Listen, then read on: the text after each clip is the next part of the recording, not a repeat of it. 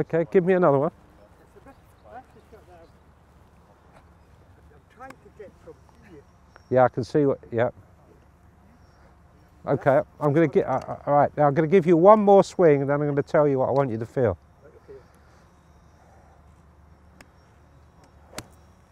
Right, I want you to have two thoughts in your downswing, but they're going to be flowing together, and you think, okay. So you go to the top of your backswing, and I'll give you thought one. Right, the first thing I want you to do is to leave your body quite still and just drop your arms down. Yeah, so you find yourself dropping into the slot. As soon as you feel your arms have got down to about hip level, then don't release your hands, release your body. Just turn as hard as you can. That's why I was talking. Yeah. So when you hit what I call the slot, once you're in the slot, keep the body moving into there, and now turn through. Then there. What you're looking like you're doing is slapping at it with your hands and arms. Yeah.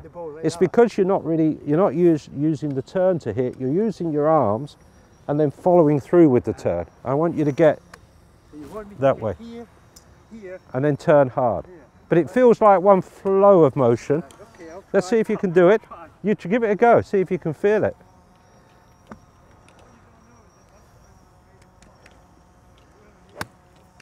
Now, as a concept, are you happy with it?